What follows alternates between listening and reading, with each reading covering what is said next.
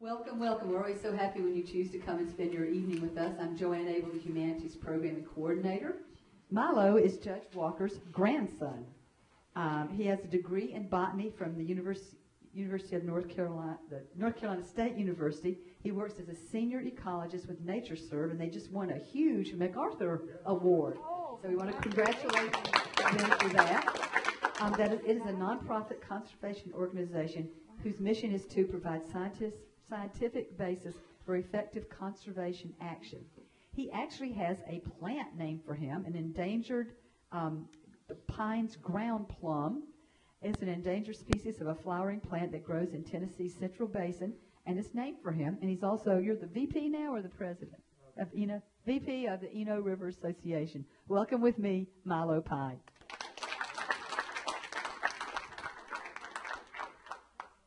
Okay, well, thanks. I was talking to Joanne earlier and realized the home that Judge Walker lived in when she was on the bench was sort of across the street where Urban Ministries is now. It was on 408 Liberty Street, so we're right here in her old neighborhood.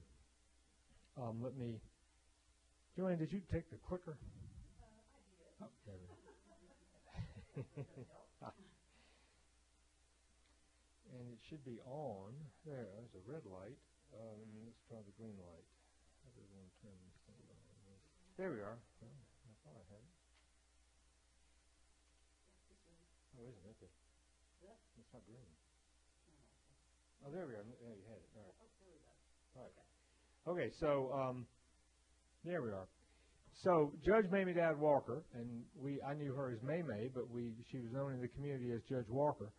She was born Mary Rebecca Dowd and is also known in the record as Mrs. Fielding Lewis Walker, as women were known in those days by their husbands' names. She was a native of Durham and is best known for having been Durham's first juvenile court judge, and as I would assert, she was the first woman judge in North Carolina. And before I really begin, I'd like to acknowledge Jean Anderson, whose History of Durham County had the basic facts about Judge Walker and her career. My mother worked with her on her original edition of that. Councilman Eddie Davis, who encouraged me to do this program and invited me to join him in a program that he did about Elizabeth Catlett. Gary Kuber, a good friend of mine whose information I've relied on to flesh out some of this talk. And I've cited some stuff from Amina Webb, who was also an acquaintance of mine in her book, The Way We Were Remembering Durham. And, of course, Joanne and the Durham County Library, under whose auspices I'm here tonight, and my mother, Mary Walker Pyne, who kept all this stuff. I mean, Ms. Walker was an inveterate collector of all of her newspaper clippings and materials about her career, and we were fortunate that we were able to retain that material and haven't lost it over the years. So I spent the last few evenings rummaging around in my attic and in various file cabinets trying to refresh my memory as to a few facts and scan some images. So I hope you enjoy this program. And this is Women's History Month, so I'm honored to be the standard bearer for that month event here in March. And then Women's History Month is in March because of International Women's Day, which was a couple of days ago, so I want to acknowledge that. And interestingly enough, this holiday was probably most prominently celebrated in the former Soviet Union and related countries, but its origin was actually in the United States with a strike by women workers in about, I believe, 1910 in New York. So it celebrates that labor action. So as I said, we knew her as Mamie. She was my grandmother. She was part of our family on Vickers Avenue, where I currently live, from 1950 to 1960. I was 10 years old when she died, and it's just an honor to give this presentation. So thank you so much. That is me. And then here's Ms. Walker on our porch at 806 Vickers Avenue with some cousins in the latter years of her life. So she was born in 1879. So I put this up here just to give a little historical perspective. That was about 14 years after the end of the Civil War. So we'll come back to that later. And born in what was then, of course, Orange County, Durham County being founded 2 years later. Again, for a little background and context, these are her parents. Her father had been a Confederate soldier in the 26th North Carolina Regiment, so he was at Gettysburg and was wounded there. He was a manager at W.T. Blackwell and also a Piedmont game warden for the original Audubon Society. And I learned last night reading a biography of his that he did advocate for better school facilities and educational progress. So I think we owe some of Ms. Walker's interest in those issues to his influence. And then my mother and my cousin Meriwether and, of course, myself are also interested in wildlife and game. So we sort of bring that down through our generations. Judge Walker's mother was Susan Lipscomb, who was born at the place called Arrowhead Inn up off of Roxborough Road. It's now a bed and breakfast, and that was, of course, then in Orange County. And the Lipscomb family was a very old and influential family in Orange County. So, of course, they lived through the Civil War in central North Carolina. This is an old photo of the Lipscomb home or Arrowhead Inn. I hear that's a great bed and breakfast if you need a place to put up a visitor or something. And just had to throw in a couple of pictures of the Blackwell factory, an earlier iteration with the 3 bays, and the later iteration that we're perhaps more familiar with today. That's down there right across the railroad track at Pettigrew and Blackwell Street. Photos of her as a young lady, and again, we're very fortunate that we've been able to retain so many family photographs. And they must have been, at that time, a rather prosperous family, because there are all these nice photographs, and she has a nice violin there and very nice clothes and stuff. So they must have been one of the more prosperous and prominent families of Durham. But, of course, having gone through the Civil War and then kind of made a comeback, and then, of course, they all went through the Depression, and that's a later part of the story. Apparently the first woman in Durham to own a bicycle, and this photo has been recreated as a stand-up cardboard cutout at the Durham History Hub. So I hope you get a chance to go by there and see that. And this is a real cute photo on the bottom of her with her girlfriends eating lollipops. Now, I couldn't find my reference. There was an article about this bicycle in the Durham Herald at some point, many, many years ago, and couldn't find that article, buried somewhere in a file folder. But my recollection was the bicycle at that time cost $700. And that was a long time ago, and that now would be about $10,000 in today's money. I think I'm right on my numbers, but suffice it to say that was kind of a big deal. So they had some resources to expend. And then in 1904, she married Fielding Lewis Walker, Jr., who was, again, a manager at Liggett & Myers. So both their husband and father were involved in the tobacco industry, of course, as I reckon everybody was back in those days. So at age 57, he died of a heart attack. And my first cousin, Fielding Lewis Walker IV, my cousin, when he got to age 58, he was very thankful because both his father and grandfather had died at age 57. So some men are genetically programmed to check out at that time. So I've also passed that threshold, so we're thankful for that. So the significance of the year 1934, she was widowed and appointed juvenile court judge in the same year. Here are pictures of her. That's her wedding dress on the left, and another formal outfit. Check out those gloves and the hat on the right. Photos of her slightly older period. The one on the left is used in photographs that are used in publications during her school board service. So here's her record, what I'd call her record of public service. She was on the City Board of Education, and I don't know how that board was selected, if they were appointed by the city. They were probably appointed by the City Council. I doubt that it was a public election, but I'm not sure. And then a charter member and chair of the City Parks and Recreation Commission from 24 to 33. So she held these two positions before becoming judge, and all that sort of ties together in terms of her policies and the things that she advocated for. So she was the first judge of Durham County Juvenile Court, and I think there were only two because the juvenile court got merged with the rest of the court system in the late 60s, I believe. So there was another gentleman named Moore, I believe, who followed her as the juvenile court judge. So notice the the periodicity of her terms there. There's a gap, and we'll talk more about that later. That's one of the more interesting parts of the story, I believe. She served from 34 to 41 and then had to sit out a year and came back in 42 until she retired in 49. And was sworn in on December 3rd, so that the fact that all this happens in December is also significant. And again, until someone comes up with a countervailing proposal, I shall assert that she was the first female judge in North Carolina. Okay. Okay. And that's the joke about Eddie. I had to gently correct Eddie on that point, but that's how we became friends. So, again, going up in my attic, and I found a stack of Messenger yearbooks from Durham High, and I thought, now, this is odd because these yearbooks are from the late 20s and early 30s, and my mother was long gone from Durham High by that point. So I opened them up, and they'd been retained because they were issued during her service on the school board. So there's her picture as a school board member. So let me see. Do we have the laser? Oop. Oh, no, we're going to do it. There we are. Which is the laser button, the little right at the top. That, oh, there we go. So here she is here and here, same photograph. And, of course, she is the only female in this group. This is a ribbon from an athletic meet of the city schools in 1921. It's in my little case up here that we can look at after the program.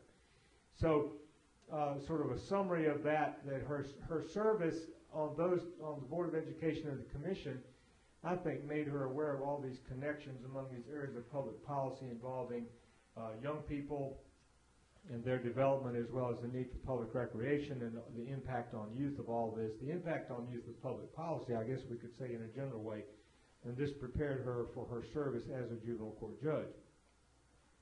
And during that period, she was involved with all these other organizations, national organizations that you can see here, Social Work, Recreation Commission, Council of Juvenile Agencies.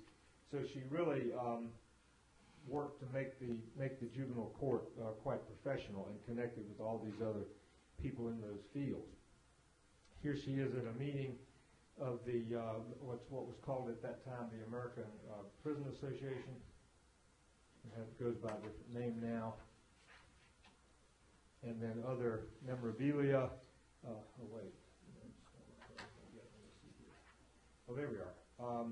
Yes. So, again, up in my attic, I found a thing called the Social Register of North Carolina, which is quite a valuable resource for looking people up, prominent people of the day. And this lists her affiliations, including the United Daughters of the Confederacy. And again, we'll come back to that in a bit. But Board of Directors of the Southern Conservatory of Music, the Wright Refuge, which I guess is what became the Wright School. I'm not clear about that. Board of Education, Recreation Commission, Juvenile Court, first woman juvenile court judge in North Carolina, and 408 Liberty Street. So that's 1936. And these are the portraits. One of these we used in the promos for this event. These were taken during her tenure as a judge. They look like they're from the same sitting, slightly different views. So again, we're fortunate to have those photos. This is her badge and a little button or insignia from what's called the Police Athletic League. So that's a nice brass badge that she could wear as an official of the court. So again, a lot of this is well documented in the history of Durham County and on some other websites. And again, I was very gratified to realize, and I've not been in the new courthouse, but there's a picture of her in the new courthouse on that wall of all the pictures of people, that mosaic. And if you're like me, you don't have occasion to go to the courthouse, fortunately, but so I've not seen this. But so and there's a website about that, and there's various websites that go into some detail about her career. But she, of course, emphasized prevention and treatment rather than punishment of juvenile delinquency. And she built these coalitions and worked with groups, we'd say on both sides of the tracks in the Caucasian and African American communities, to reach out and develop coalitions that would help youth, and was instrumental in establishing the Safety Patrol and these cooperative councils to augment the court's work, and advocated for a youth home, because and there's more to say about that, but youthful offenders were confined sort of in like the basement of the jail or something. It was kind of medieval conditions for these youthful offenders, so she worked very hard to correct that. And again, back to the Parks and Recreation Commission, she believed that supervised play for children was preventative and corrective of antisocial behavior, and was a leader in developing playgrounds in Durham and helped form youth clubs, including the Avery, which is now the Boys and Girls Club. So there was a February 1941 report, and some excerpts from it were given in there's a book here about the juvenile courts in North Carolina that, without mentioning the county, recounts some of the material from this 1941 report, which again I probably have a copy of in my attic, but I haven't found it yet. Cited these poor conditions and lack of supervision of the youthful detainees, and quoting from that, it said there was constant surreptitious contact between children and adult prisoners. There was an attempted suicide of an African American youth, and then in response to this, this was documented in the 1941 report. She advocated for a county youth home with more appropriate conditions. There were numerous newspaper articles, and again, she was great at getting the story out, and kept the clippings. So there are all these clippings that were very, promoting, shall we say, of her work, and her work with all these national organizations, and she was in magazines and was quite well known at the time, both in Durham and I think across the country. So again, a little more about that. When she came into office, then she sought counsel from these national associations to try to develop professional standards here in Durham, this National Probation and Parole Association. So her policies were based on this work that was being done in social work across the country. And then her programs, her implementation of those standards in Durham became models for similar programs across the nation.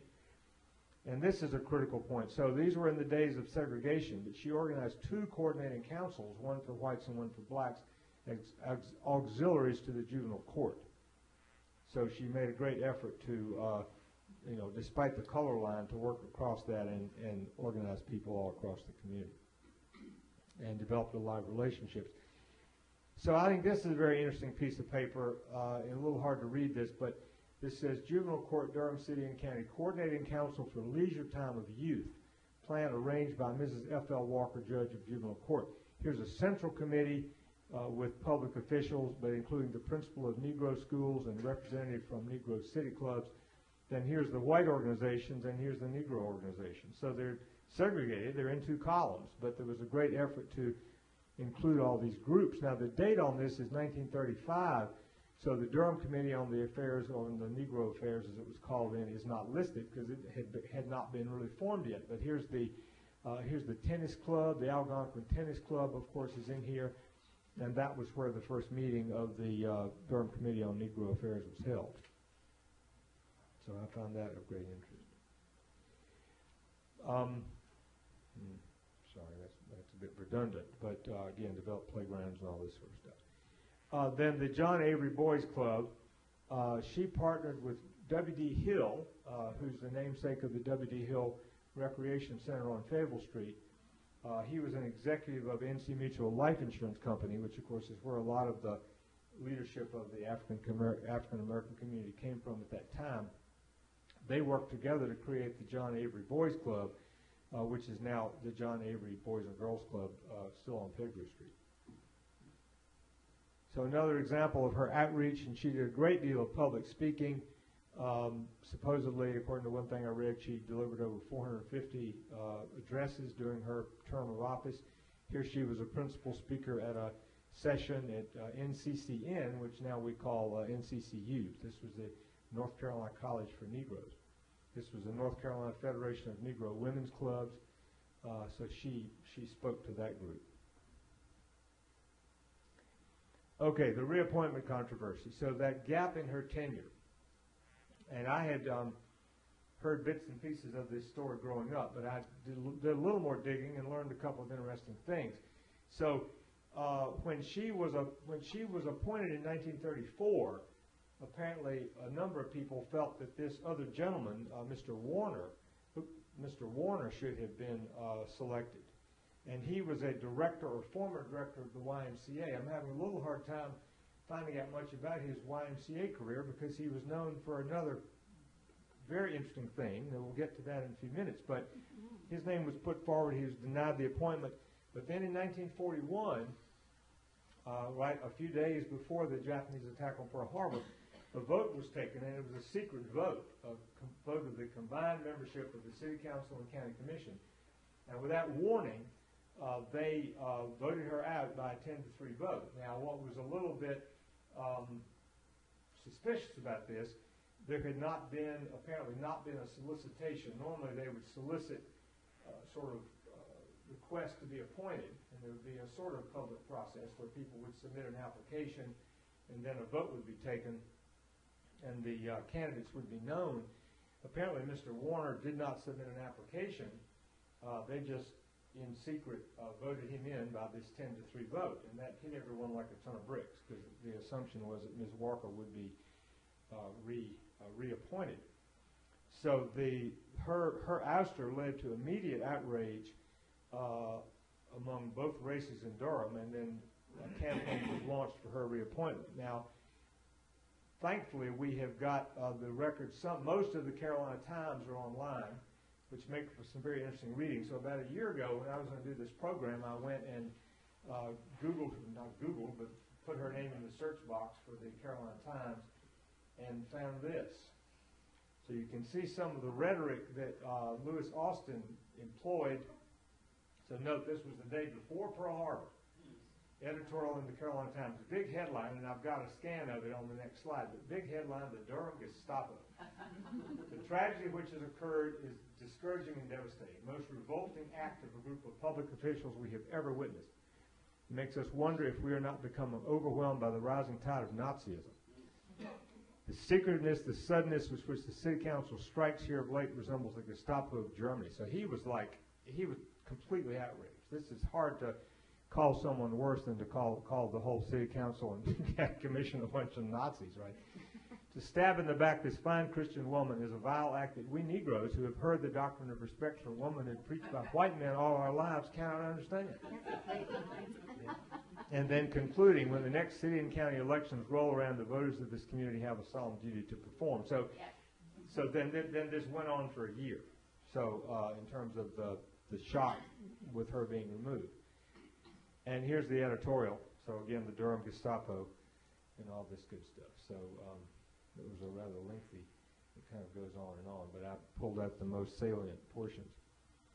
So in the following December, she was restored to office by a vote of 10-7. So that still was, a little bit close, but she got back in and then was reappointed without opposition the following years from 43 to 48. Now, if you go back to the timeline, the 1941 report on the poor jail conditions was probably one of the most, I'd say, significant things that came out of her tenure, and that was just a few months before she was removed from office. So I wonder if she tore off too big of a scab and was sort of retaliated against for detailing all these poor conditions in the incarceration of young people.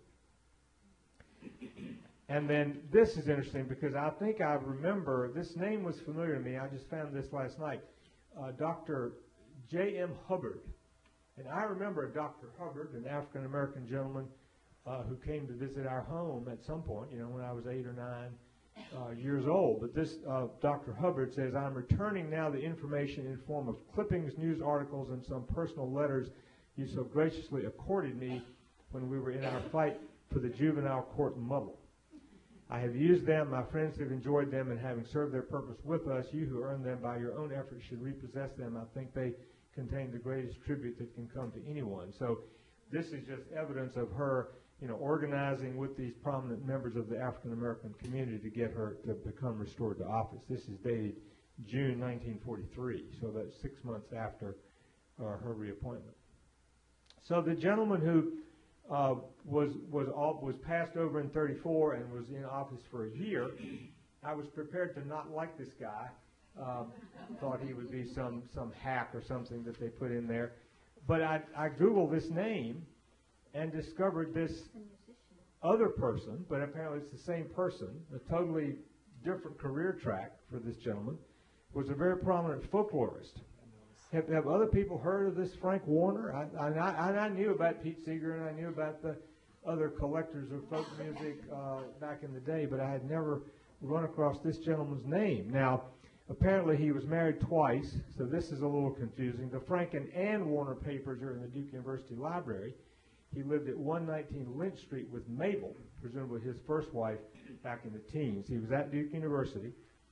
And then following this judge business, he had an active life with Ann of collecting, recording, and producing music from the eastern seaboard areas, from New Hampshire and North Carolina. He has two sons, one of whom does a program related to the music that he collected.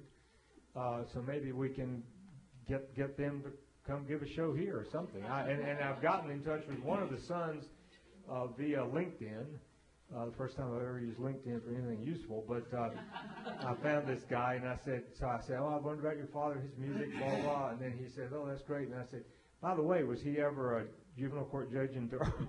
So I'm waiting to see if it, I mean, everyone online seems to have linked the Frank Warner of Lynch Street and the juvenile court with the Frank Warner of the music collecting. So we assume that they are the same person. But it's tricky with there being two different wives and so on and so forth. Here is Mr. Warner, who was born in 1903 and lived about 75 years, having passed away in 1978 with his banjo. And OpenDurham.org, acknowledged here, has this about Frank Warner. He was in the YMCA, so that's the thing apparently these two Frank Warners have in common. They're both involved with the YMCA. He's far better known as one of the leaders in the folk music revival. Married in 1935, collected all these songs. The most famous of the songs was Frank Prophet's Tom Dooley and the Kingston Trio, if you remember that. And they made sure that Prophet finally received credit for the song because the Kingston Trio picked it up and was not giving Frank Prophet any royalties, even though he had written it. The other famous song is He's Got the Whole World in His Hands. So that's the story there. So I wasn't looking. Did anybody else know about Frank Warner? I know his son. Oh, you do? Oh, really? Garrett? His or? son went to Duke and was a prominent folk music player. Okay. He lives up in the Northeast now. Okay, that's Frank Jr. Now the other son is here, Garrett or Gary. Garrett I knew too. And he's here. He's local. He wasn't, but maybe he is now. Okay, according to my information, he may be local. So anyway, so yeah. That's all very interesting. I just want to be sure it's the same guy. It's got to be. George Holt can probably help you with that information. Who? George Holt. Oh, okay.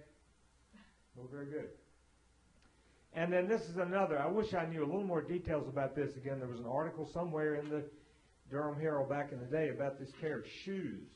But my interpretation of the story, and I don't have the name of the young man to whom the shoes belong, but this young man came into Judge Walker's court for some offense, and she was horrified by the condition of his shoes. So presumably they got him a new pair of shoes, and then the shoes are not in my attic. I don't know where they are, but I wouldn't be surprised if they were there. But photographs were made of them, and then a woodcut was made by an artist from Connecticut named Claire Layton, if anyone's familiar with her work. She did this wood block. She lived in Durham. Oh, okay. And she did a lot of wood cuts around the New Hope Creek on the way to Chapel Hill. Oh, okay. And she lived on the old Chapel Hill Road. Okay. One of those old Chapel Hills. I figured she's probably in Durham at some point, so that's great. And then, so this became sort of Ms. Walker's personal symbol.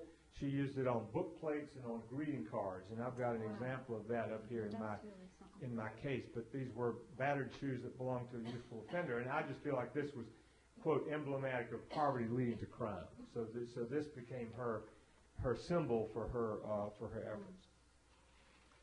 And then she passed away in 1960.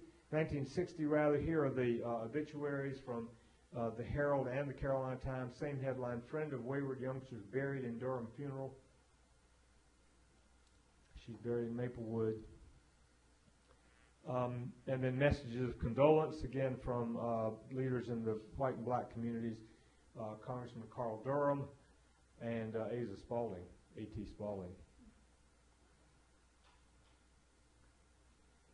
And George Lougie wrote a tribute article to her in 1985, and again said was not a lawyer, and supplemented her meager salary from an income of her own, to pay for the things involved with holding office. Her program of rehabilitation was so successful that it drew national and international praise. And then I don't know who this was, but an official of the National Youth Administration, that was one of the New Deal agencies, gave a tribute to her in a radio address. And then another additional anecdote. This is from Mina Webb's book there, which I highly recommend. She was a formidable chaperone. These are my words, but a formidable chaperone at parties of the Embassy Club, where single 20-somethings met in Durham in the late 1930s. This would have been the people of my parents' generation. So Mina Webb recounts that with ladies such as Mamie Dowd Walker sitting on the sidelines, no gentleman would dare to bring along a hip flask. So the Coca-Colas that relieved thirsty dancers would not be spiked, and that decorum would thereby reign. And then the United Daughters of the Confederacy. So I think this is a bit of an aside, but I think it's noteworthy in terms of her involvement with so many people in the African American community, that given her background of her class and the period she grew up in, she was very involved in the UDC. So she was the actual daughter of a Confederate Army veteran, as I mentioned. She was very proud of her father's service and became a member of the UDC and enrolled her daughter, my mother, in the Children of the Confederacy. So I remember growing up in a house with photos of and books about Robert E. Lee and other Confederate heroes. And the coming of the Civil Rights Movement and the adoption of Confederate symbolism by the rightist racists of that era changed how we must view this symbolism today. And that's what happened to me. At about age 11, I realized that there was a real problem with sort of the Confederate nostalgia versus when you'd read in the paper about a White Citizens Council rally, and they would be flying Confederate flags, and I kind of had to, consign the Confederate symbolism to history rather than the current era. But I think that's very interesting. Here's the Children of the Confederacy certificate. And the other thing interesting about this is it's the Vance County chapter. So at some point they lived up in Henderson. I guess Mr. Walker moved around with the tobacco company. So they lived in several houses in Durham, but were in Henderson. And my mother was actually born in South Boston, Virginia. So they moved around a bit, and I don't have all those addresses or know exactly where they were when. I have a letter, found an envelope dated 1908 from a Durham address, but then in 1910, my mother was born in South Boston. So in summary, so here I don't know if I'm ahead of time or behind time, but anyway, we're reaching their conclusion. So I would say that she set a standard for creative solutions to problems of juvenile delinquency and crime. She was recognized and respected as a national leader in these issues. She reached across the color line in an era of racial segregation. She secured her reappointment through an interracial coalition, and she worked with leaders of the African American, or at the time Negro, community to find solutions to common problems in Durham. And most or many of the problems she confronted are still with us in today's headlines. So it's sort of, comely challenge and all that. Crime by young people, today including murder, frequently of other young people. Poor stewardship of parks and recreation resources. There's a current need of the Penny for Parks program in an attempt to address this deficit. Continual need for youth programs and mentoring. You hear about this all the time. It comes up in community meetings, and our public officials are trying to address it. Need for parents to engage in their children's education, and need for resources to combat poverty. A recognition that social and economic circumstances contribute to juvenile crime, and an ongoing need to keep juveniles out of the adult penal system, and even the controversy about sort of execution of young people, and at what age can the death penalty be applied. And the need to balance punishment and rehabilitation in the justice system. So, thank you, and we have a time to play.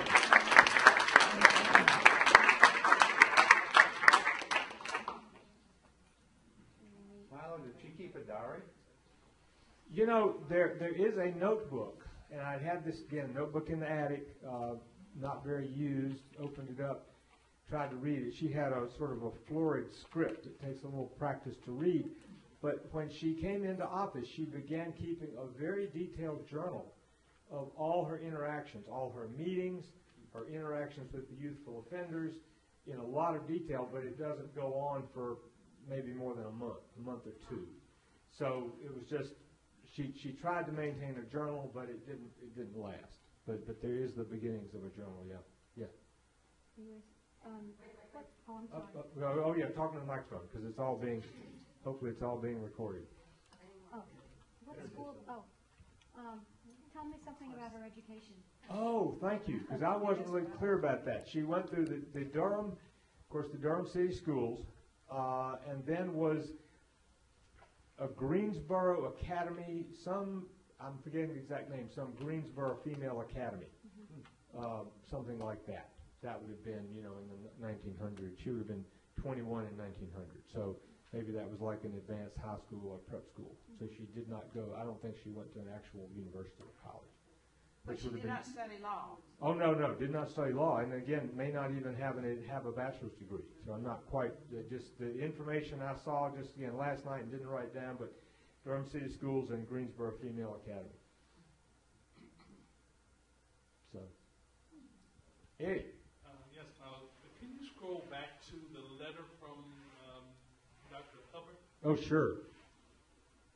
And if that address is on Dupree Street, I think... Well, it just says NC Mutual Building. Okay. That was his office stationery. That would have been the building on not Corcoran Parish. I believe this gentleman may be the father of Dr. Linda Hubbard. Oh. Who lives here in Durham and worked for the Durham Public Schools and now is an official over at St. Dusty's in Raleigh. Oh, wow. I'll check him. This is J.D.? J.M. Okay. I think it may have been her grandfather. Her grandfather. Okay. But yeah, and the other interesting thing about this, I mean, I remember this very vividly when Dr. Hubbard, when Dr. Hubbard came to call, of course he came to the front door. But I gather in some parts of town, the African Americans did not go to the front door of the white people's house. But he was received just like any other visitor. So I grew up in learned things at that time about relations among people of different colors. Other questions? I'm curious about something. Oh yeah, please. When she went to Durham High School,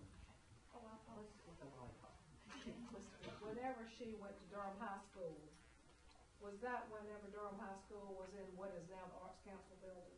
It would have probably been before. Well, I said Durham High School. I think the only reference I had just said the Durham City Schools. So who knows what? Well, if I did, I misspoke because my source was not that specific. Because again, that would have been in the period the late 1890s, the mid 1890s.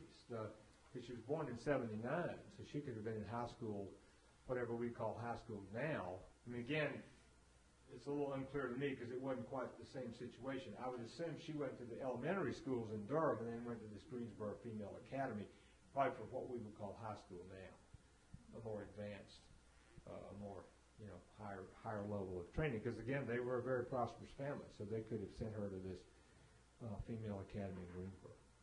And I don't know what the school was, but yeah, this was way before the Durham High was in the City Hall. That's probably where my mother would have gone to Durham High. Yeah. Oh, sorry. Oh, here we go. Yes. You said something about you weren't sure how she got on the Recreation Commission? Well, I wasn't. No, I think I was more unclear how the school board was selected. The Recreation Commission would have undoubtedly been appointed by the City Council. Yeah, it was inside one of those newspaper clippings that she wasn't. Oh, okay. She was appointed Yeah. in 1941. Okay, that makes sense. And I don't know about I just was speculating on the means of selecting the school board, but I selected it was appointed as well. Milo, do you have any way of knowing how she became interested? First of all, was it unusual for someone to be a judge and not have a legal degree at that time? Well, I think it was different because this was a juvenile court judgeship. So the requirement must have been different, but of course everything was probably looser back then. Yeah, that You know, makes you sense. could think of Roy Bean west of the Pecos sitting up on a barrel in a saloon or something. I mean, it was a little more wild and woolly. But certainly in retrospect, it seems unusual to us today, but there may have been other judges who did not have law degrees. And were you able to find out anything would give you a clue about how she became interested in all of the achievements that she made in her life?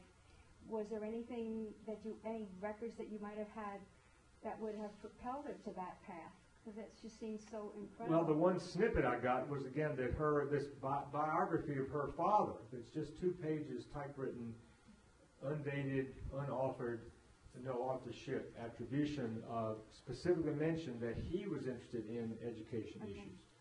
So that's all I can imagine. He died in 1906, so he would have died when she was 25, I guess, or 27, something like that. So, but I would just assume that she perhaps acquired that interest from him. But that was the starting point, was getting on the school board.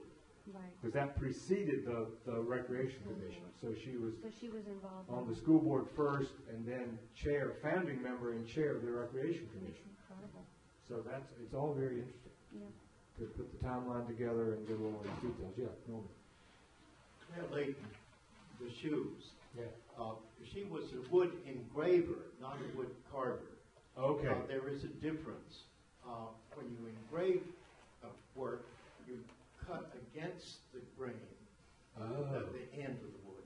Okay. And it's a lot more difficult. And she was extremely successful. Oh, yeah. She was English. She came to the States.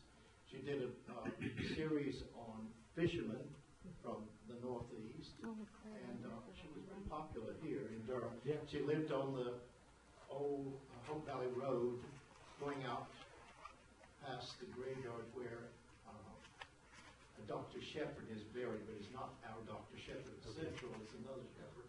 Just beyond that is a log cabin, and she lived in that. Well, it's a house, it's a log house, I guess. Okay. Oh. Now where on Hope Valley Road? What?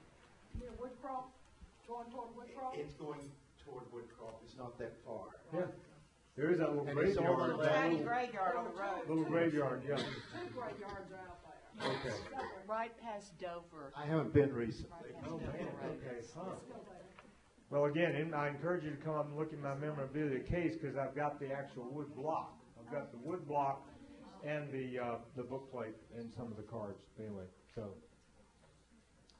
Yes, Gordon, all right. Yeah, great talk. I love the documents. That's a that you use compliment it. coming from Gordon. Gordon's a real historian. I'm No, really a no, dilettante. no. We're both historians. So, a couple questions about the reappointment controversy.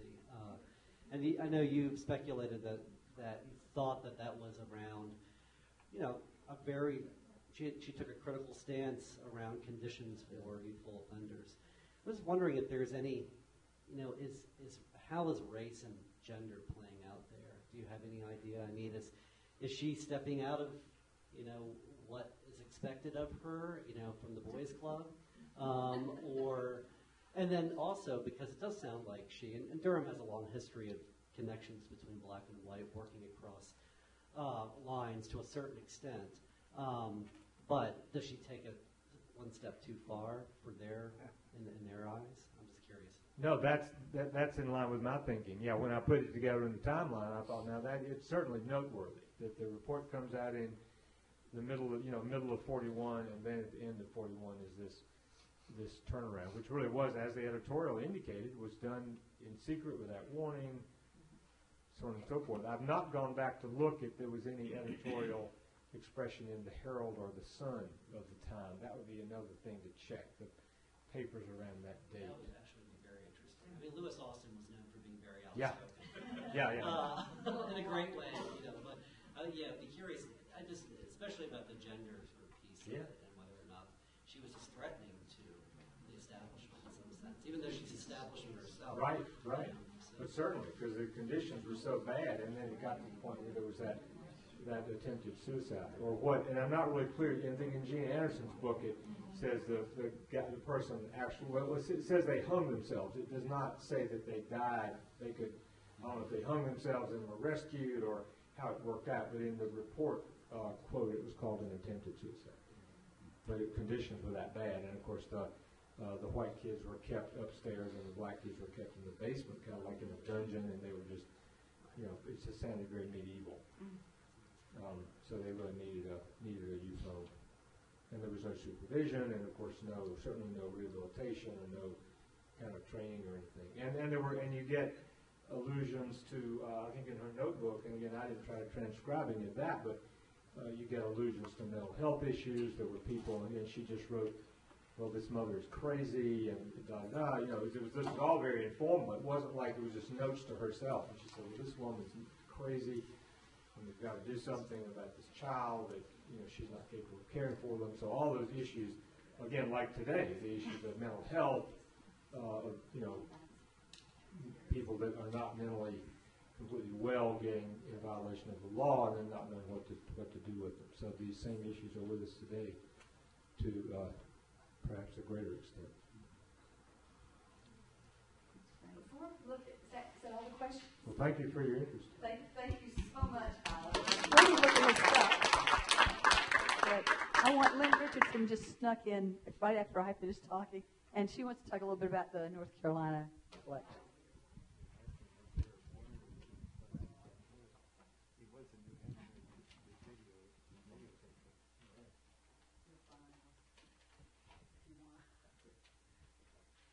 Hi, I just want to give a brief commercial about the North Carolina collection at the Durham County Library. Our primary mission is to preserve Durham City and County history. We're doing that in a variety of ways. One of the ways we're doing it is by collecting the papers of individuals and organizations. We have a few things from Milo's dad here in what he's found in his attic. I'm going to be talking to him. I've got a pile started for you. Yeah. We have Norm Pendergraft's papers, who's back here. He was head of the North Carolina Central University Art Museum for years and was a professor there and had an illustrious career in other ways. And was born here. And was born in Durham. Yes, that's the other thing. He's Durham native, which is nice to have materials related to that. So if you do have things, or if you know of people who have materials, please get in touch with me. And we do have an initiative right now called the African American Manuscripts Initiative. We are, Lois DeLoach, for those of you who know her, is in the community about 15 hours a week looking to bring in materials specifically from the African American community. We've got some wonderful things and we're looking for more. Please, if you have questions or want to do research on Durham, come to the North Carolina collection. And if you know of things that would be useful to add to the collection, please get in touch with me. Thank you.